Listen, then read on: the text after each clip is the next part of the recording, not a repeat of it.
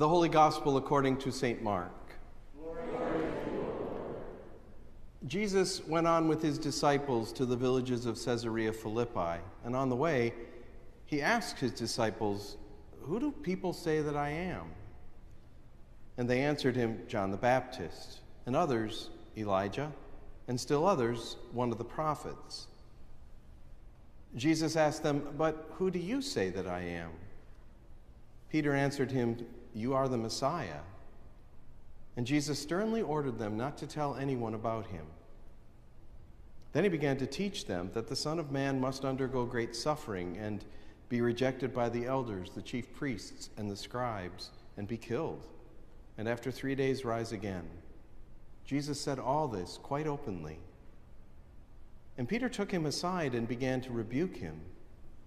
But turning and looking at his disciples, Jesus rebuked Peter and said, "Get behind me, Satan, for you are setting your mind not on divine things, but on human things." Jesus called the crowd with his disciples and said to them, "If any want to become my followers, let them deny themselves and take up their cross and follow me. For those who want to save their life will lose it, and those who lose their life for my sake and for the sake of the gospel will save it. For what will it profit them to gain the whole world and forfeit their life? Indeed, what can they give in return for their life? Those who are ashamed of me and of my words in this adulterous and sinful generation, of them the Son of Man will also be ashamed when he comes in the glory of his Father with the holy angels." The Gospel of the Lord. Praise to you, Lord.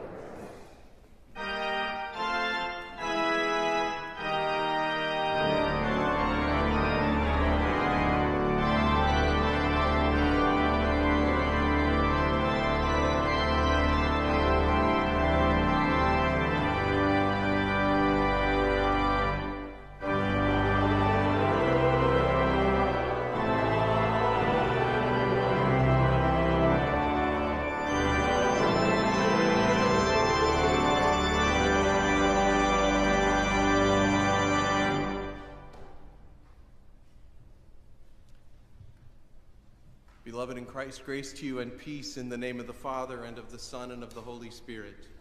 Amen.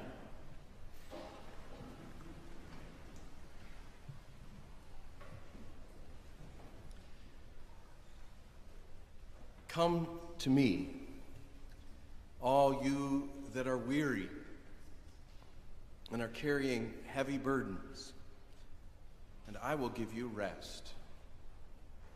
Take your yoke upon you, take my yoke upon you, and learn from me, for I am gentle and humble in heart, and you will find rest for your souls. For my yoke is easy, and my burden is light. Are you weary? Weary of the weight of the world's problems, the suffering of a global pandemic, the crises of our society? Are you burdened by your personal concerns and anxieties, your fears of the future? Good news then. Jesus, God with us, says, "Come to me, all you that are weary and carrying heavy burdens, and I will give you rest. I will yoke with you and help carry that weight." When Jesus said this to those first believers, they remembered Isaiah's words we heard this morning. "The Lord God has given me the tongue of a teacher, that I may know how to sustain the weary with a word, and to listen as one who is taught." That's Jesus, they exclaimed. That's what he said. God's promise in Isaiah has come to us now. And that's your hope and mine in this weary world. In Christ, God comes in person into the world's suffering to help lift some of the weight of all that burdens life. And the world needs this promise more than ever.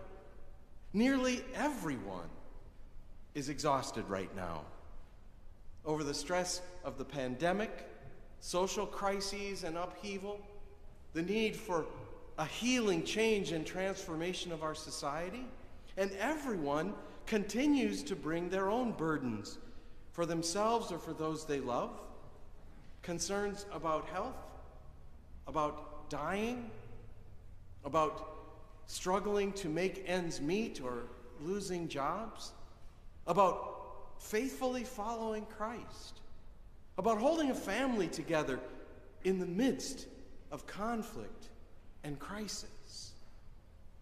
Into that weariness and weight, Isaiah says, God comes to you in person. To all people, yes, but to you too.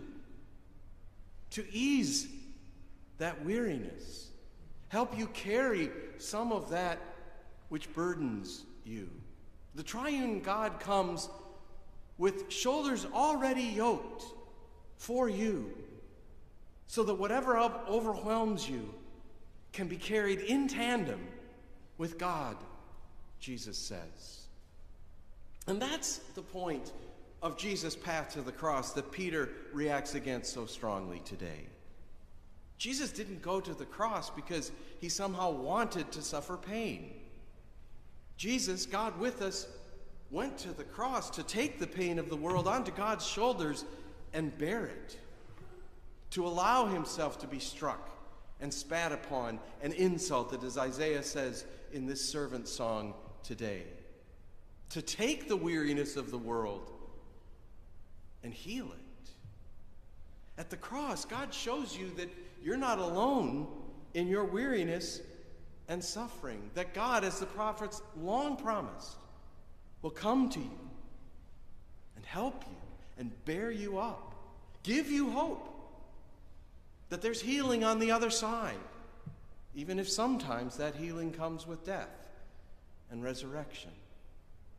At the cross, God shows you that weariness and suffering aren't things to be avoided or feared, but shared. Because when they are shared, the burden is light. And it's easier to find hope than when you're drowning alone. At the cross, God shows you that there is no simple answer to what wearies you or the world. No easy solutions to suffering, but that God's answer is to come to you and to the world and help bear that weariness and suffering and so transform it into life. And the really beautiful thing about the servant songs in Isaiah, like the one we heard today, is that they were never intended to mean only one person or one Messiah. If you read them carefully, they call the whole community to be the ones who know how to sustain the weary with a word, who offer themselves for the sake of others.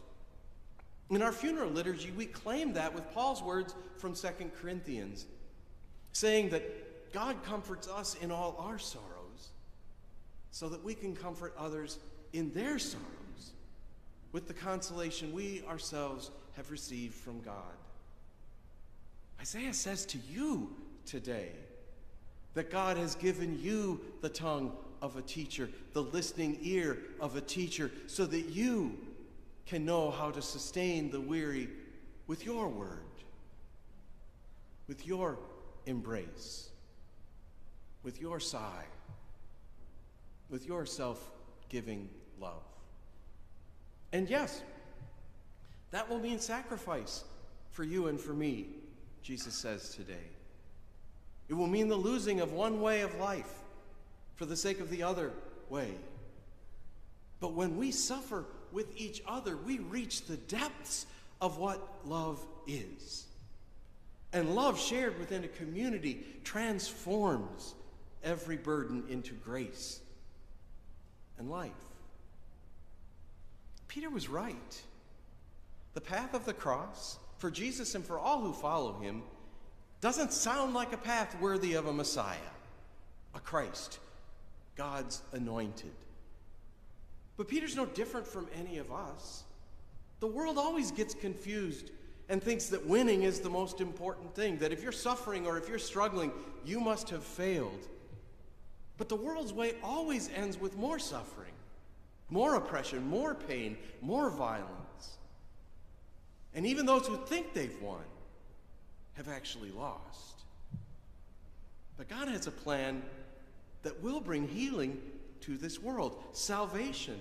God has come and continues to come to share the weariness and pain of this world and heal it, and to offer you rest, and rest to the rest of the world too, through you who are also Messiah, God's Christ, God's anointed.